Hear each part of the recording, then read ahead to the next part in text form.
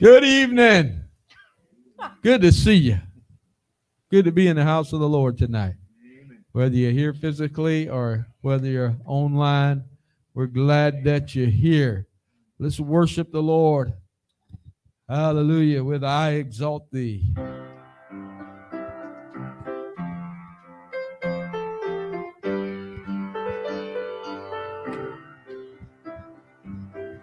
For thou, O Lord, art high above all the earth.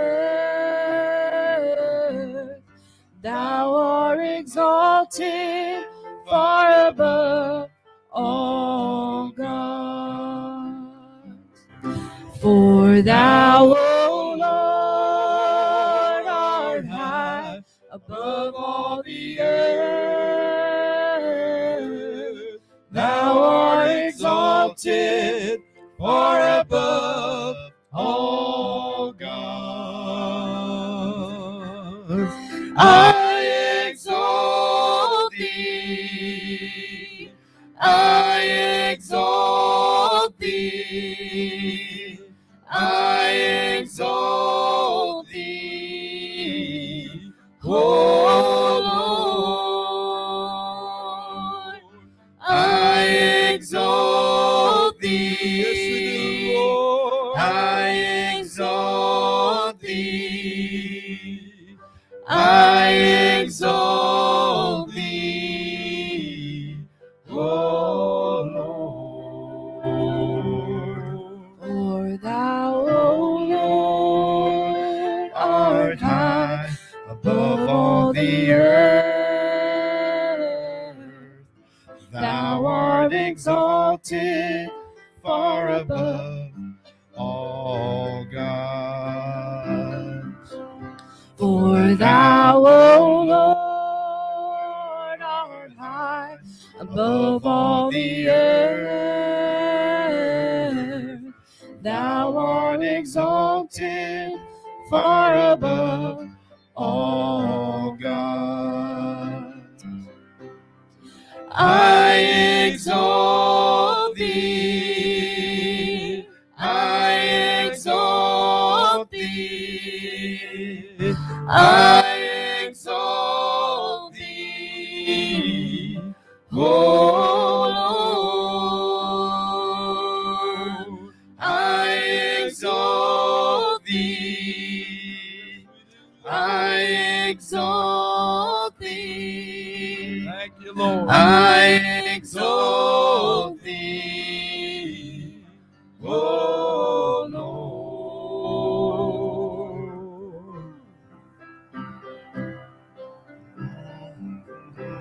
How great is our God? How great is our God? Sing with me, how great is our God? And all will see how great is our God. How great is our God? Sing with me, how great is our God? And all will see how great is our God. Name above all names. Name above all names. You are worthy of all praise. My heart will sing, how great is our God. Name above all names. You are worthy of all praise. My heart will sing, how great is our God.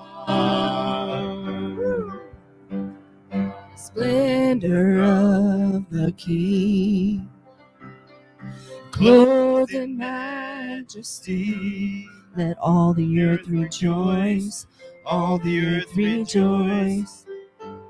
He wraps himself in light, and darkness tries to hide. It trembles at his voice. It trembles at his voice. How great is our God. Sing with me, how great is our God. All will see how great is our God. How great is our God. Sing with me, how great is our God. And all will see how great is our God. Then sings My soul,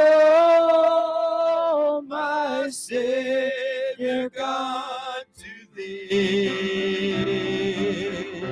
How great thou art. How great thou art.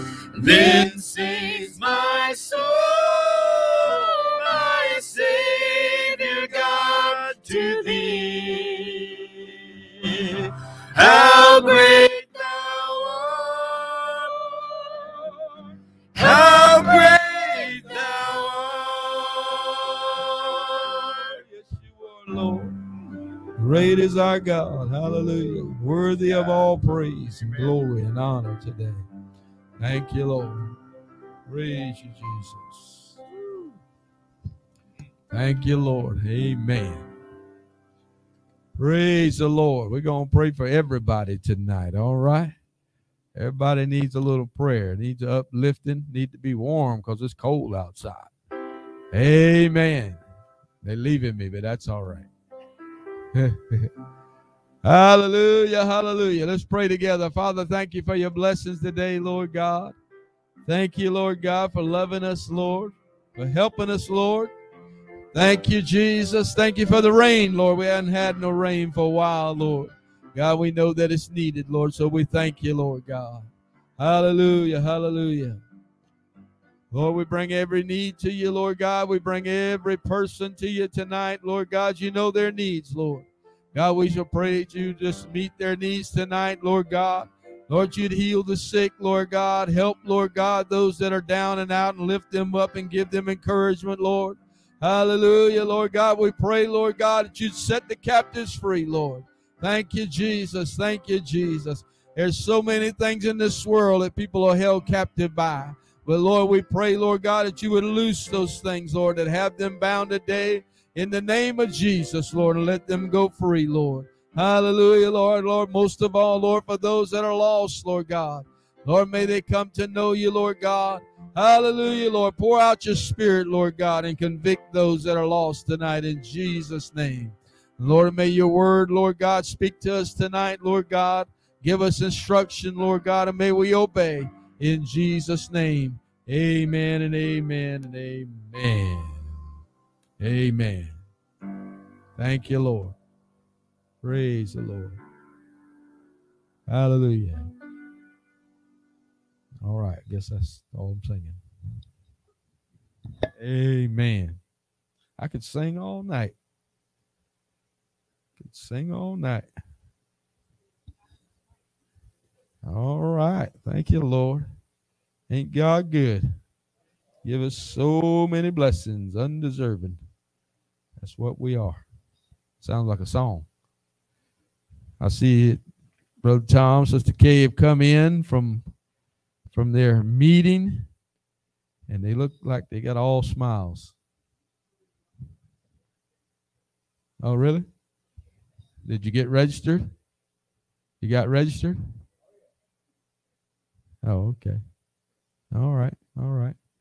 Thank the Lord. Glad you're here tonight. We're going to go to a familiar scripture with you. But how many has been shopping yet? Anybody been shopping? Shopping for Christmas? A little bit, yeah? Online?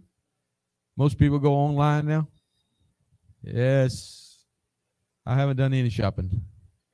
Probably won't do much. No, never know what to buy. Do y'all know what to buy? It'll be easier if people would give you a list, you know. Amen. I don't know what to buy. Is most men like that? They don't know what to buy? You did what? Oh, okay.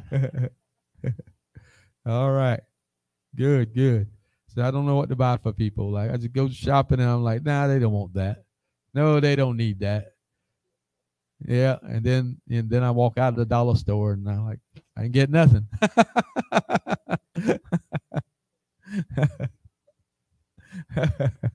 Amen. The dollar store that somebody said was now $1.25. I don't know if that's true. Is it? It's supposed to do that? The $1.25 store? Oh, okay.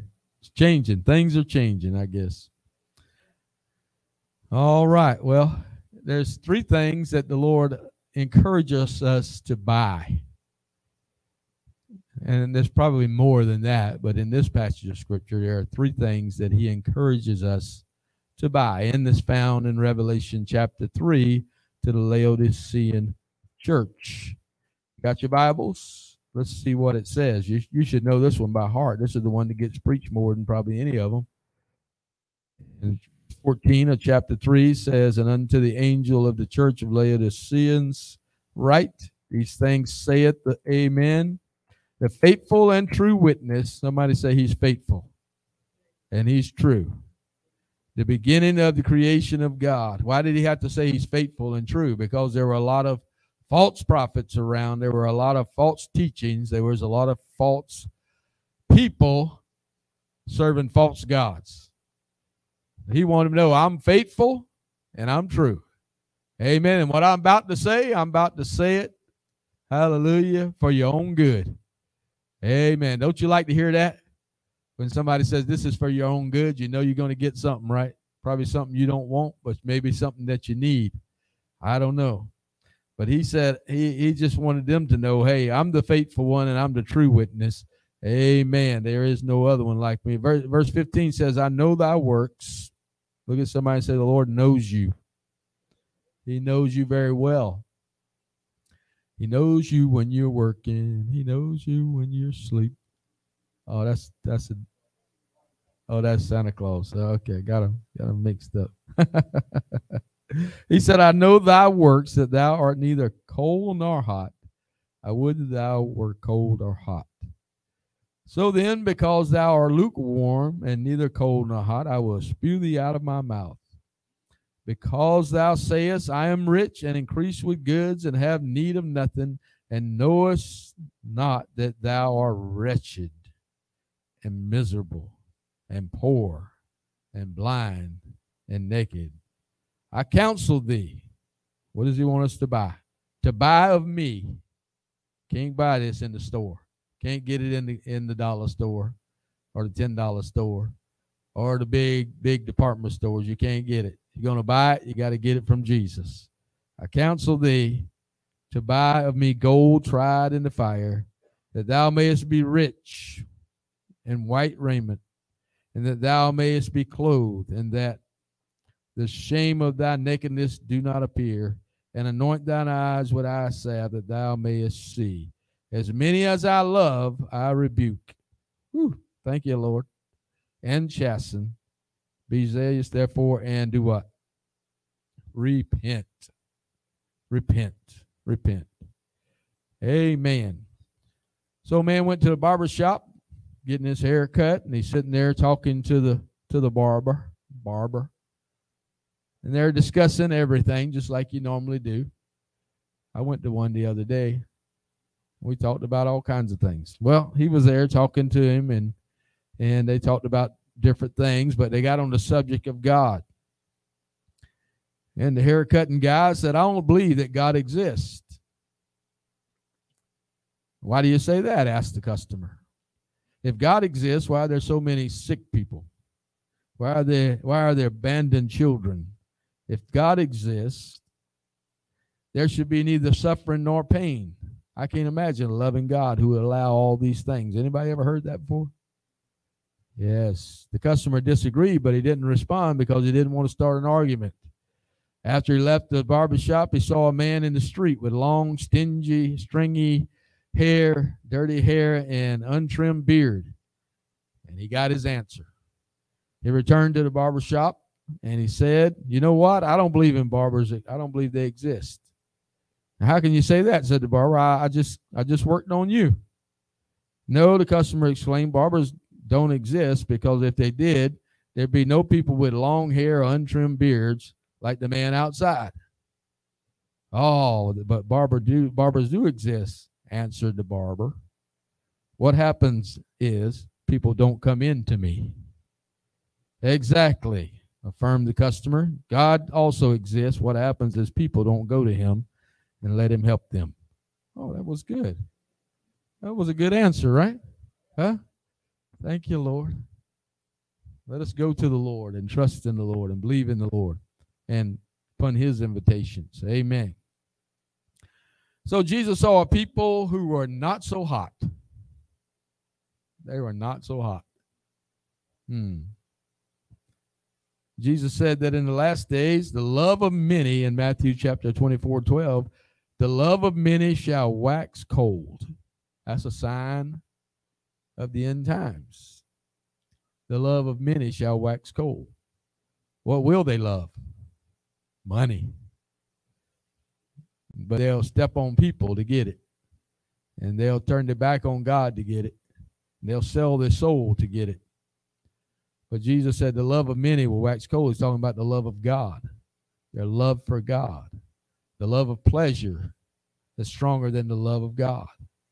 The love of material things is stronger than the love of God. The love of comfort is stronger than the love of God. Come on, church. So the reference to that temperature being cold or hot is a reference to our love. It's a reference to our devotion. It's a reference to our fervor and our passion and our excitement and our enthusiasm for Jesus. When he's talking about being cold or hot, he said, I'd rather for you to be lukewarm, or I'd rather that you be cold or hot, not lukewarm. Amen. We're going to talk about that a little bit. Isn't that kind of strange, though, that he said, I'd rather for you to be cold than lukewarm? I'd rather for you to be hot. We understand that. He wants you to be hot and on fire, but why would he want you to be cold? Why would he rather for you to be cold than lukewarm? Y'all asking me? The cold represents the godless, those that don't believe in God, those that don't trust in God, those that are out sinning, doing their own thing. The hot represents those people who are on fire for God. They're loving God. They're talking about God all the time. They're singing about God all the time. Amen. God is their whole life. They're on fire. The lukewarm are those people that really haven't made up their mind to serve God all the way. They're kind of just serving him part of the way, not with their whole heart. It's like having that form of godliness in 2 Timothy chapter 3, but they deny the power of God. Why? Why would they do that? The danger of being lukewarm is that the lukewarm don't see their need for God. You see, he said there, you said, I am rich and I don't need anything. And that's what the danger of being lukewarm is that really, I don't really have to pray that much because I got everything I need. And that's so true. When we're on the mountaintop, a lot of times we don't pray like we do when we're in the valley, because everything's just good and we just don't, hey, we don't need to pray right now. But when we get in the valley, we crying out to God, oh God, help me, God. Jesus! I did that for that brother. You remember him? Amen. Hallelujah. The danger of being lukewarm is that we don't see our need for God. When you're cold, you know you lost. You know you don't have a chance. You know that you're not living right. You know that you're not doing the right thing. When you're cold, you know that you're far away from God. And when you're hot, you know that you're right in the middle or right in the place where God wants you to be. You're right there because you feel that anointing. You see God doing things. But when you're lukewarm, it's like being on your own. I got this. I'm rich. I don't need anything. I can do this myself. I can have church without God. And that's the problem, is that there are many churches having church without God. Come on, church. I can't have church without God. I don't see no need for it, do you? Amen. We need God. We need God in every service that we have. And every time we get together, we need God. Amen. We need God this weekend for that parade. Can't do that parade without God. Sure can't do it without Sister Kay. Amen. But being that lukewarm is like, well, God, we got it. We can handle this. We can have church. We can sing. We got all the good voices. We're rich. We're rich in talent. We're rich in money. We're rich in everything. I mean, Bacon Bridge, Free Worship Center has some wonderful talent. We're rich in talent, but don't think we don't need God. Amen. We're not rich with money, but God's always provided. Amen. Hallelujah. And we're getting through. We're getting by. Amen. And even more than that, God is so good to us. He's so good to his church. Amen. Hallelujah. Hallelujah. Have you ever tasted something and spit it out? Why'd you do that? It was nasty, right? It's just like, That's the same way God said, with those lukewarm people, I'm going to spit them out. I'm just going to throw them up. That's not a good place to be. It's not a good place to be. Because usually those people that are lukewarm can't hear God. Because they're full of themselves. They're full of the things that they have. And they can't even hear the voice of God. Oh, that's a dangerous place to be.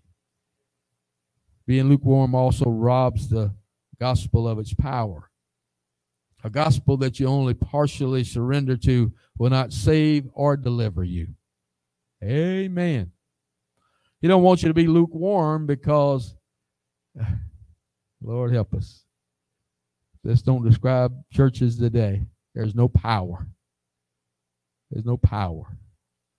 I ain't talking about our church. There's no power. So people get used to that and they just stay in that.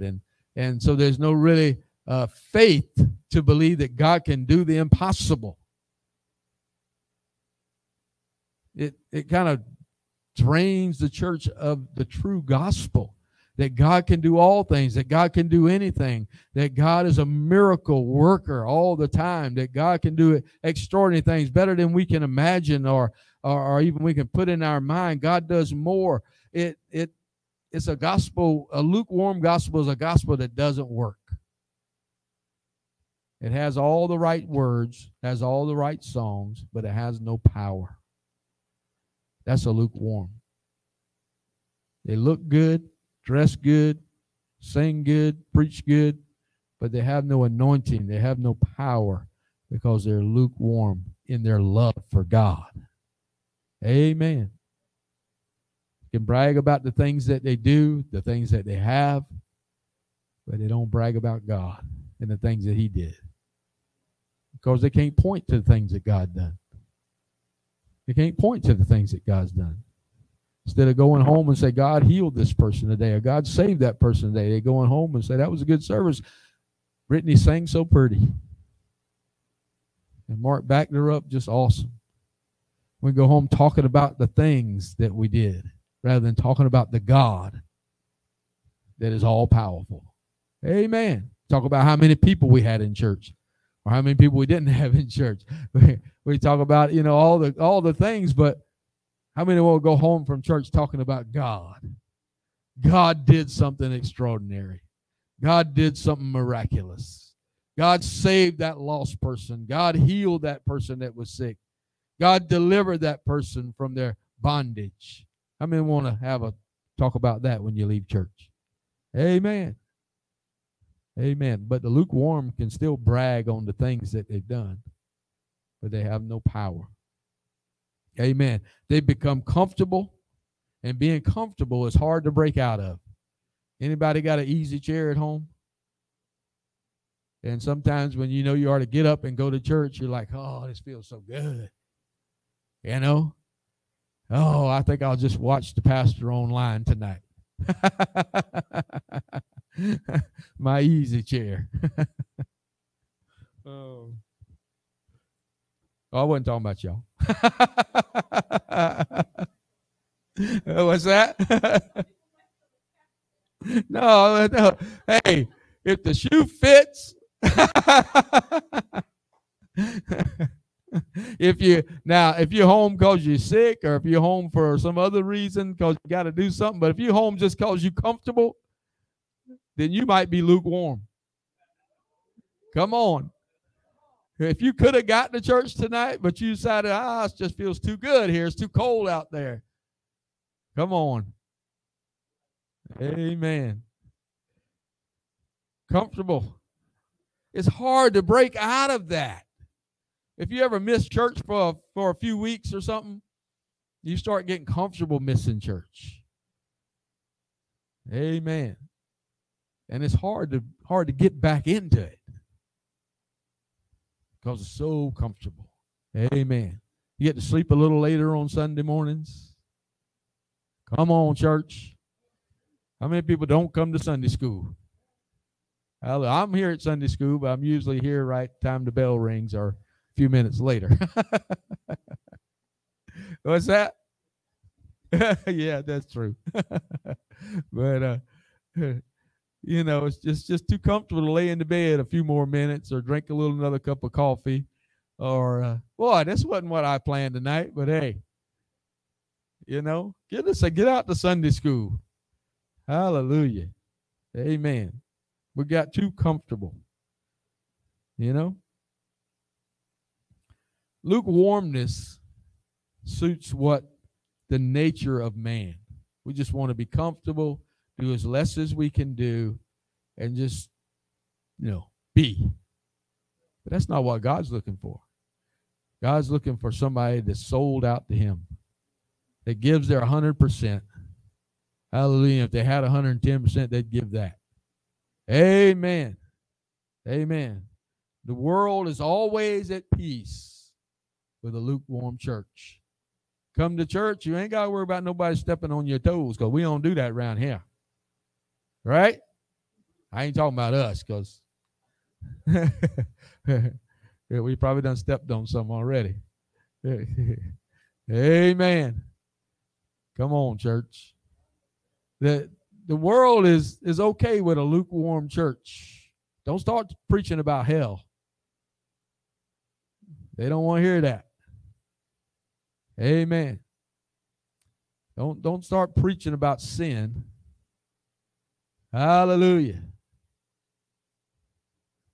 Just be lukewarm. Just be okay with everything and just enjoy everything.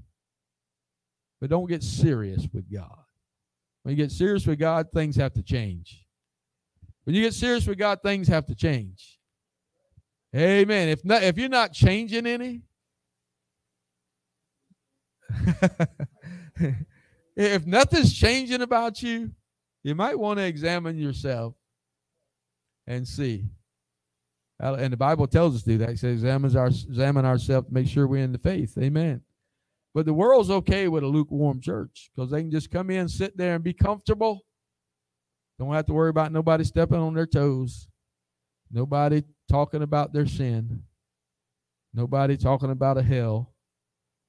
The church is okay with lukewarmness. I mean, the church and the world. But we're not, are we? The child of God, the true child of God, the one that's serious with God, is not okay with lukewarm. Amen. And the church should not be either. Jesus don't have nothing to do with a lukewarm church. He said he'd spew them out of his mouth. And then when you get down to verse 20 of this thing, it says Jesus is standing out there knocking on the door. Come on. He's standing out there knocking on the door. Why is he standing outside knocking on the door? Because he don't go to no lukewarm church. He's knocking on the door, but if you let him come in, things will change. If you let him come in, things are going to change, and most people are not comfortable with that. Come on. Most people are not comfortable with change. But boy, don't you want to be changed to be more like Christ? Don't you want more of the power of God than what we've seen? Amen. So he talks about this, and he gives three things that he wanted you to buy to be the remedy for your lukewarmness. He said, I counsel you to buy from me gold refined in the fire so that you can become rich. Didn't they already say they was rich? Huh? What's that gold? He said, I want you to buy gold. That's something that is precious, something that is valuable, but it's something that's been refined, something that's been through the heat, been through the fire, come out pure. So he said, I want you to buy me gold. And the price of buying that gold is your life being refined, your life being changed from darkness to light. Amen. From old habits to a new life. Come on, church. I've been refined in the fire. He said, I want you to buy this gold that I got. It's not like the world's gold. It's more valuable than that. It's refined that makes you, hallelujah, like Christ. Praise God. Not comfortable. When God begins to work on you, you're usually not comfortable. If you're comfortable with yourself, then you might want to get on and pray and say, God, change me, Lord. Help me. Amen. He said, buy of me gold refined in the fire. Amen. Gold. God's gold is what really true riches is. Christ's gold speaks of real value in Job chapter 22 and verse 25. It symbolizes God's godly character in Job 23 and 10. It's a noble building material for your life in 2 Timothy chapter 2 and verse 20. It requires intense refining in Proverbs 17 and 3, and it represented perfected faith in 1 Peter 1 and 17. And only way to get it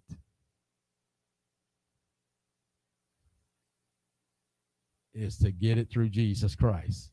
He said, I wish you would buy from me something that's of value, something that's real.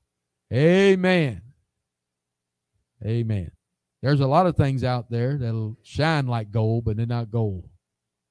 Oh, come on. There's a lot of things out there that's an imitation. But Jesus said, I got the real thing. I got the real thing.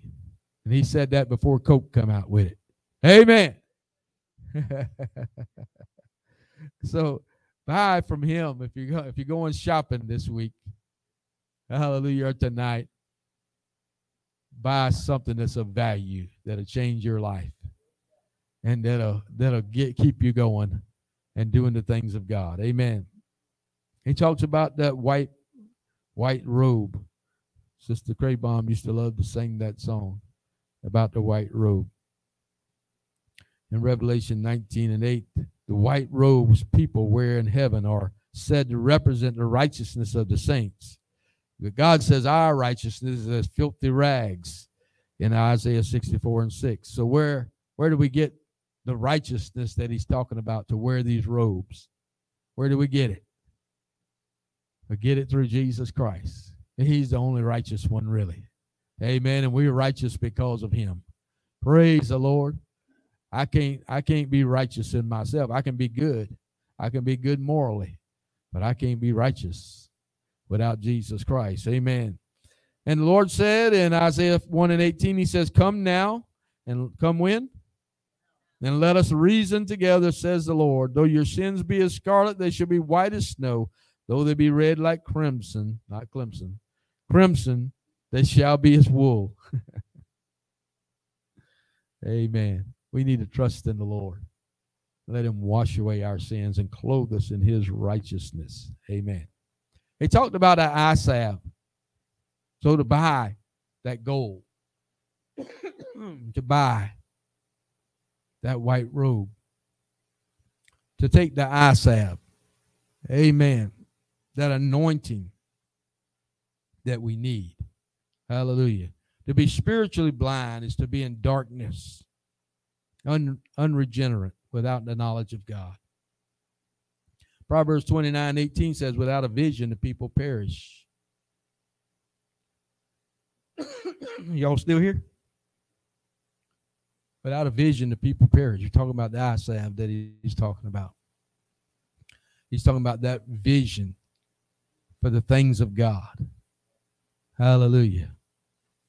And the NIV version of Proverbs 29:18 says, the people cast off restraints. Do you have a vision of what God wants to do in your life? The NIV version of Proverbs 29:18 says, the people cast off restraints.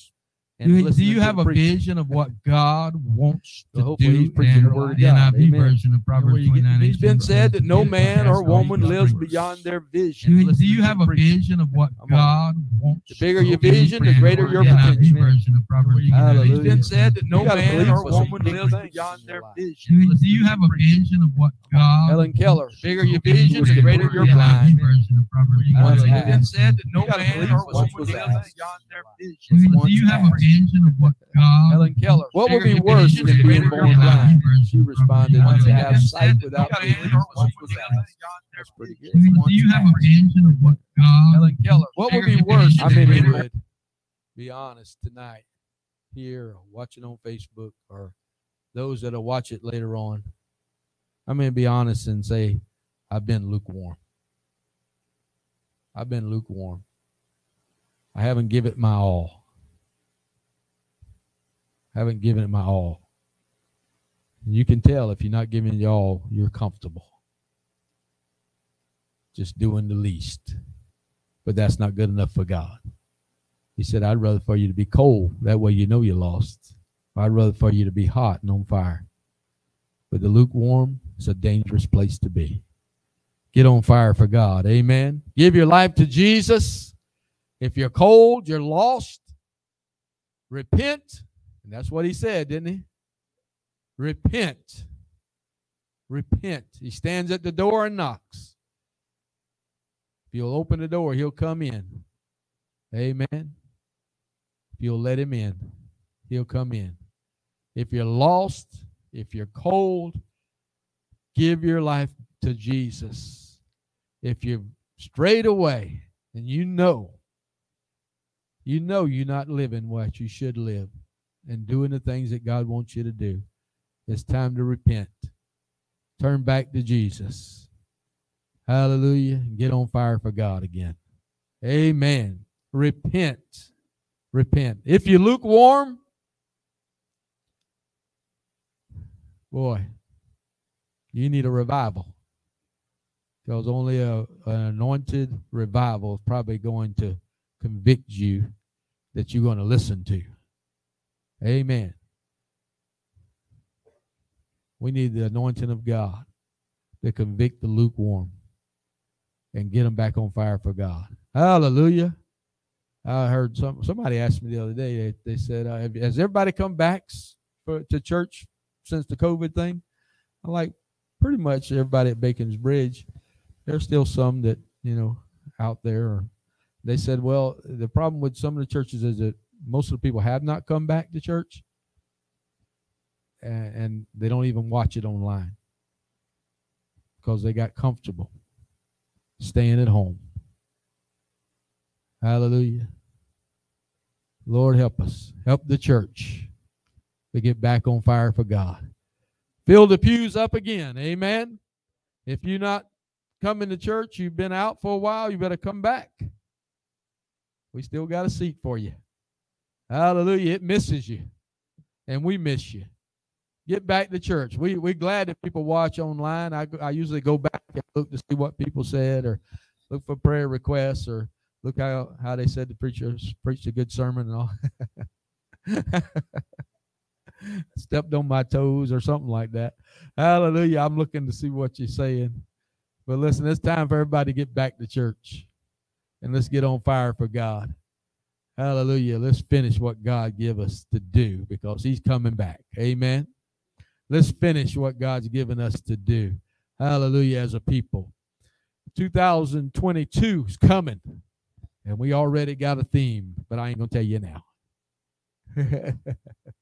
Wouldn't be right, would it? I might have to tell Sister Kay, because she's going to have to get us some new banners or something.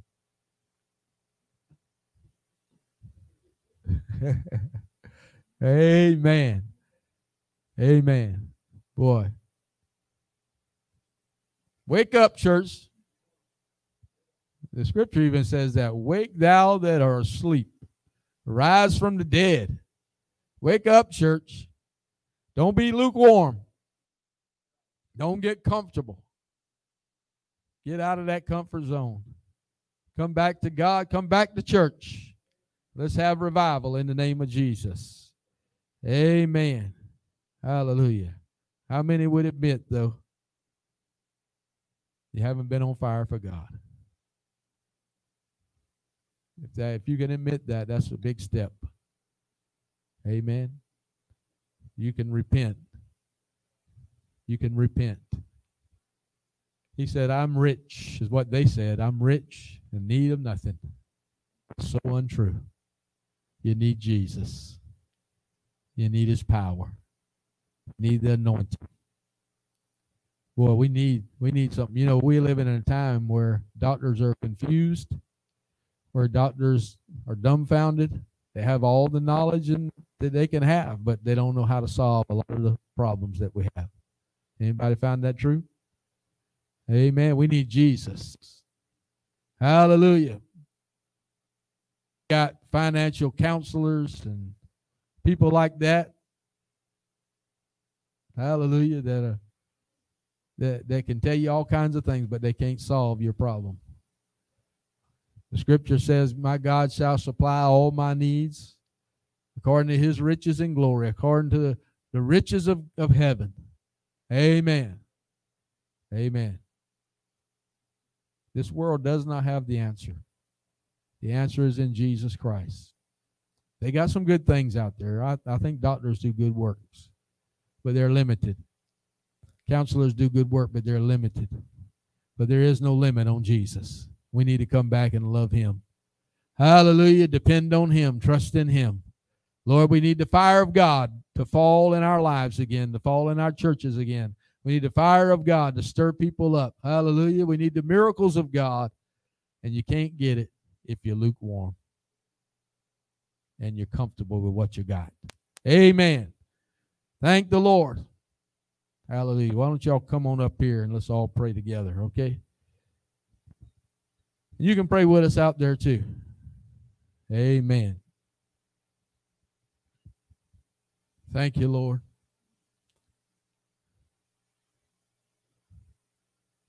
Hallelujah. Hallelujah. We were looking at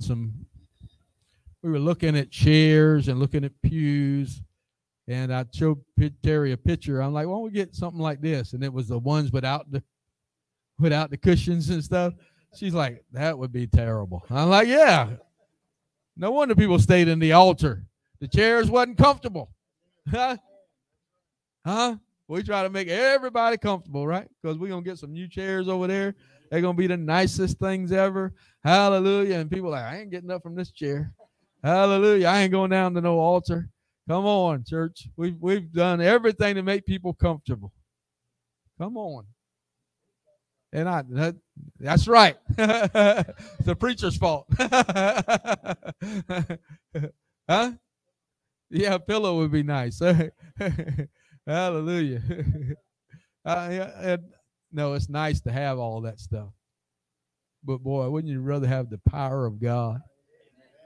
If you had to sit on the floor, would you trade that pew to sit on the floor to have the power of God? Amen. Amen. Amen. Hallelujah.